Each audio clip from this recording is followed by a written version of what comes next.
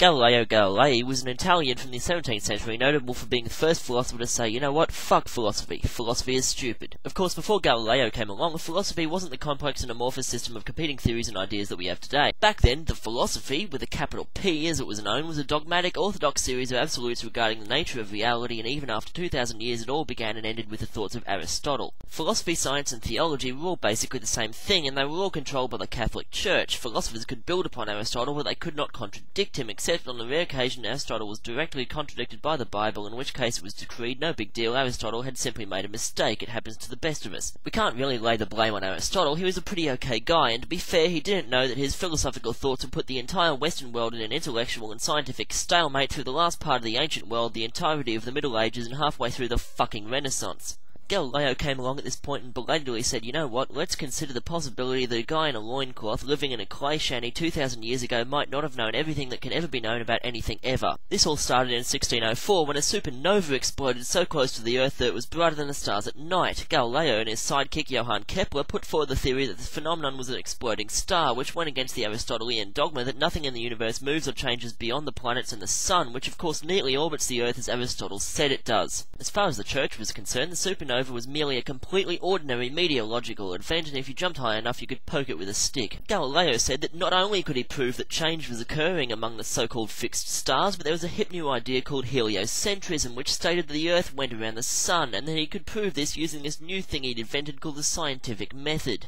This idea of a science divorced from more wanky concepts such as metaphysics, theology, and ethics got off on the wrong foot with Aristotelian philosophers from the very start, who declared, what the hell does measurement have to do with philosophy? Galileo replied, you know what, sweet fuck all, and that's why he was breaking away from philosophy altogether to start his own club, and he was going to invite Kepler and Newton and Pascal and Leibniz and Halley, and they'd all get together conducting experiments and formulating scientific theorems open to peer review and empirical scrutiny. Galileo then shat in philosophy's living room, walked outside and invented the telescope. The Aristotelians were happy to be rid of him for a while, but were further antagonized when Galileo popped up again to say, hey guys, I've been looking at the moon through my telescope that I invented using science, and I saw all these mountains and shit. Because Aristotle taught that the celestial objects were all perfect spheres, philosophers again condemned Galileo's work and even tried to use his own science against him, stating that if he was seeing mountains in a telescope, scientifically we must conclude that the mountains exist inside the telescope, not on the moon. The philosophers all high-fived each other and then imprisoned Galileo for the rest of his natural life. Nevertheless, Galileo still had the last laugh after he got together with René Descartes, and they proceeded to double-team Aristotle into oblivion and end his reign forever. Galileo permanently transformed Western thought and effectively ended the Church's monopoly over it, which is interesting considering that everything he said had already been said by Copernicus several decades before he was born, except nobody listened or gave a shit. This is probably simply because Galileo was a lot more obnoxious than Copernicus, and nice guys finish last. Galileo is considered to be the father of science, or at least the guy who first decided that science and philosophy should be two different things.